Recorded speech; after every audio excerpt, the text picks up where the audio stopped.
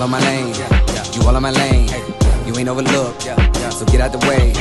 I gave you the book, I gave you the game. The boy gotta cook, the boy got a flame, Serving in the kitchen like you Nino. Plenty pitching, whipping different flavors like a bistro. Kick it, dip it, flip it, keep it hunting like a C-note. Switching, keep it pimping every single place that he go. I got it. Lathan got the flame, Lathan got the flame. Boy, you know the name, get up out the way. Lathan got the flame, Lathan got the flame. Stay up out the kitchen if you ain't the one that's whipping, huh? Hey, yo, Lathan, man, cook them boys up something real quick, man. What's going on, YouTube, and welcome back to my channel. Now today we got the most amazing slap your mama seafood pasta. So the first step we want to do is want to get some room temperature butter and go ahead and make our slap your mama butter. Now I know that sounds crazy, but it's slap your mama pasta, so we got to start off with this slap your mama butter. So I'm gonna get a whole stick of butter and I'm gonna go in with about a tablespoon of slap your mama, and I'm gonna go in with 1/4 of a teaspoon of some sachets. Now I'm doing the sachets for color and the slap your mama for flavor, but that's going to be our slap your mama butter. So remember that slap your mama butter. Then we're going to go in with about a good tablespoon of parsley. Now you can use fresh parsley for this, but for this recipe I use strictly dried parsley because I want a little of that flavor as well. Plus I want it to be able to hold up during the roasting, and fresh parsley will kind of burn in the oven. So then we're going to get our Scottish salmon and we're going to dry that skin off, well, that salmon off, and then we're going to go on with a little sprinkle of slap your mama. Like I said, this slap your mama pasta, so we're trying to get this in every part of the dish. And then we're going to go on with our foil-line baking sheet, and we're going to go ahead and place our salmon on that foil-line baking sheet, and then we're going to go ahead and slather it with our slap your mama butter. Now that slap your mama butter is so incredible. Like, make sure when you do this recipe first, let's go back, let's make sure you're using unsalted sweet cream butter. First of all, if you use salted butter, it'll ruin the dish, so make sure you're using unsalted sweet cream butter. All right, so then we're gonna go ahead and slather all that slap your mama butter onto that salmon, and then we're gonna place it directly into a 400-degree oven for about 10 minutes or until the salmon is cooked through but not overcooked. Then we'll go ahead with our lobster tails, and these are 5-ounce tails.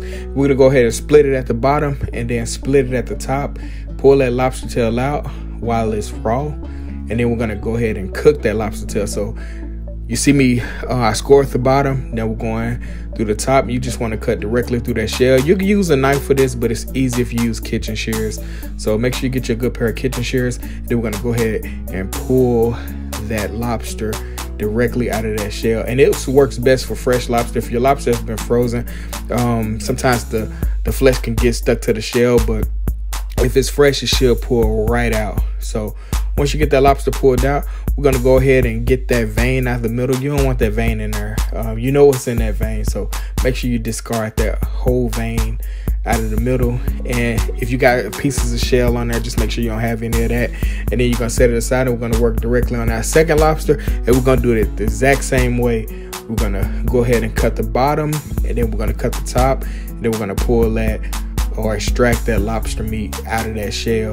Now if you're doing lobster tails and you want it in the shell, do not cut the bottom. We'll just cut the top, and then we'll pull that shell out and have it sitting on top. Maybe I should have showed you guys that first, but I know we're gonna cook lobster again on this channel, and I'll show you again how to do that technique. But for this, we didn't want the shell at all, so we're just pulling the lobster out of the shell and deveining it, and go ahead and setting it aside because it's ready to cook.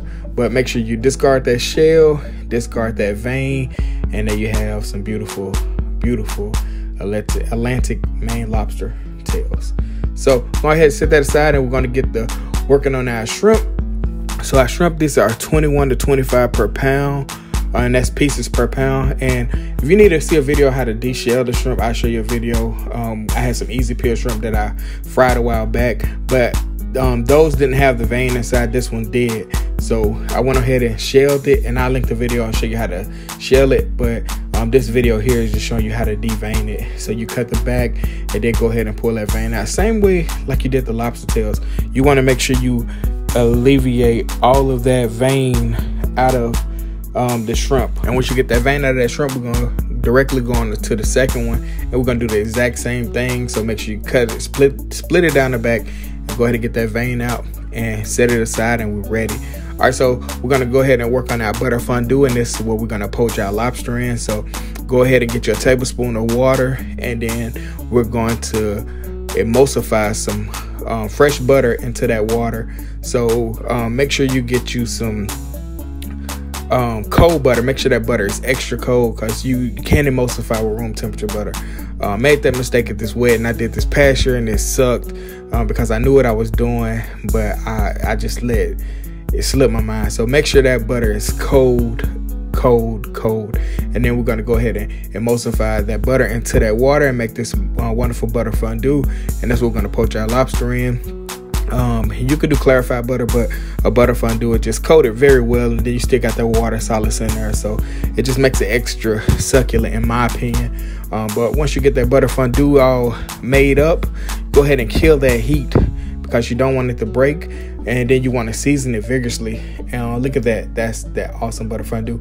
And butter fondue, you can just keep incorporating butter into it once you get it started. But I just got 2 lobster tails and they're 5 ounces a piece. I didn't need that much, so I just did 1 stick of butter. And then go ahead and add some salt. Like I said, season it vigorously, because this is what's going to season your lobster as well. And kill that heat, and then go ahead and place the lobster tails in there and put a lid on top, and then let it steep.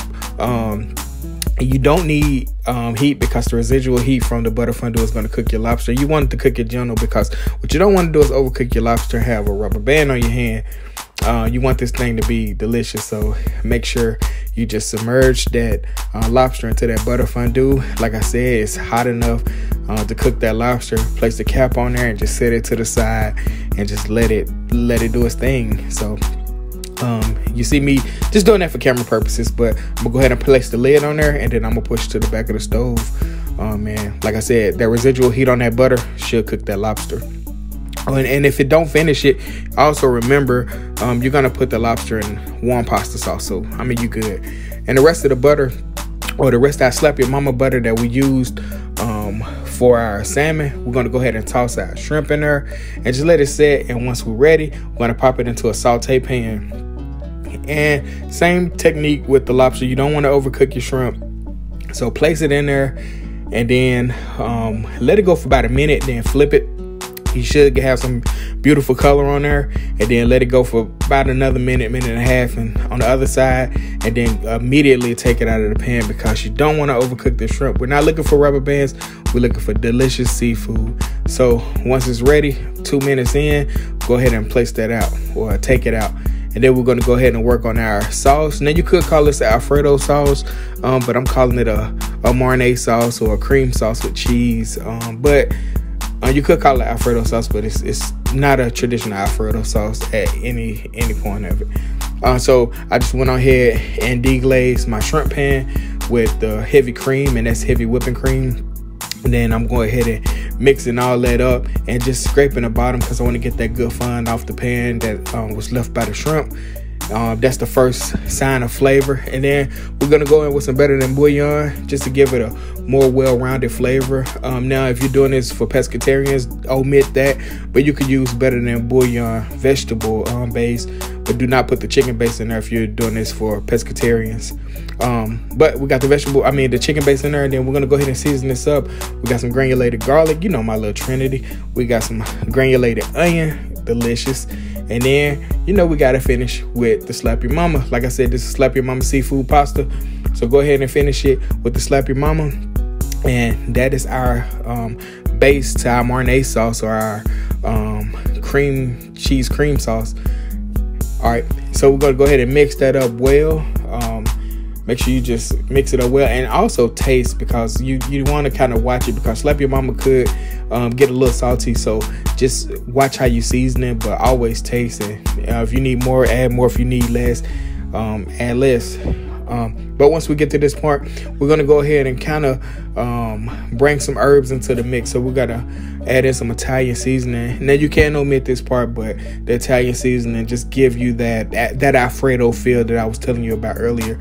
Like I said, it's not traditional Alfredo, and people get mad when you call certain things it's not. So you can't call it Alfredo, but that Italian seasoning give you that Alfredo type feel. And then we're going to go ahead and finish with a little parsley. and that was like a tablespoon of parsley. And like I said, with the seasonings, it's up to you how you season it. You can add more, add less. It's pretty much up to you. And then we're going to finish with some good quality Parmesan. I know with the lights on, you couldn't really see the white parm going into the white sauce, but we finished with 1.5 cups of Parmesan cheese. All right, so we got our salmon. Look at that. Salmon look beautiful. Like I said, we let it go into the oven until it was cooked to perfection at 400 degrees. And then our lobster is done. Like I said, we just steeped it in that butter fondue. We're pulling it out. And then we're going to let it set for a while. And then we're going to go ahead and slice it.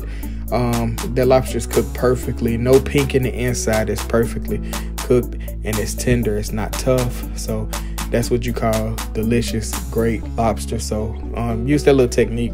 Just put it in the butter fondue and kill that heat.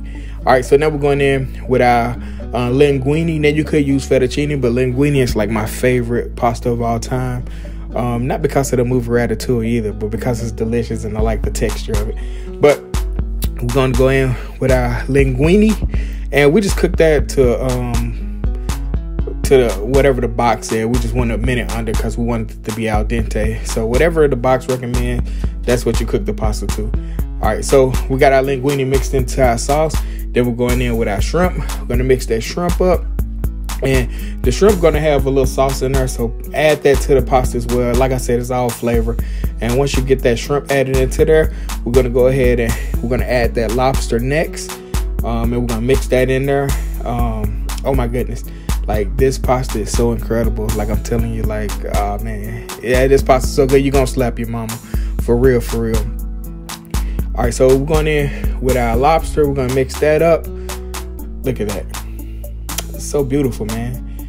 And so tasty. Like, we didn't even have to plate this up, man. I just went ahead and finished it in the saucepan or in the saute skillet because it was just perfect. All right, so next we're going to finish with a little slap your mama. Because like I said, this is slap your mama seafood pasta. So it can't be slap your mama if we don't incorporate slap your mama in every step. All right, so after the slap your mama, we're going on with our salmon, which is cooked perfectly. Like, this stuff is flaky. Oh my goodness. Perfect, succulent, not dry, delicious. All right, and then we're finishing with some parsley, man, and there you have it, man. The most incredible seafood pasta, or slap your mama seafood pasta, man. This pasta dish is so incredible. Like, seafood was all fresh. We got it from a good spot here in the city. Like I said, make sure you get fresh seafood for this dish, man. And you see the little lobster pieces poking out, the little shrimp on the side, and then you see the big pieces of salmon on top. And that's Scottish salmon. If you never had Scottish salmon, it's really delicious. It's almost it's salmon, but it doesn't have a fishy taste to it at all. Like, it's delicious. But there you have it, man. The most incredible slap your mama seafood pasta. I'm just giving y'all all kind of angles, man, because this thing was so it's fun making it, but the flavors and everything was just so spot on. The sauce was incredibly rich. It wasn't clumpy. It was smooth. Like, man, this is like fantastic. If I can kiss my fingers, let's go ahead and kiss them fingers, man, because we did our thing with this. Like, this thing is truly amazing when I tell you. But yeah, I'm gonna do more seafood for the channel, because seafood is very precise when we're cooking it, and we're gonna get into some real seafood cooking later. But there you have it, man. Slap your mama seafood pasta. Thank you guys for checking this video out. Like, comment, share, subscribe, man. The most incredible slap your mama seafood pasta from the Bistro. I'm out.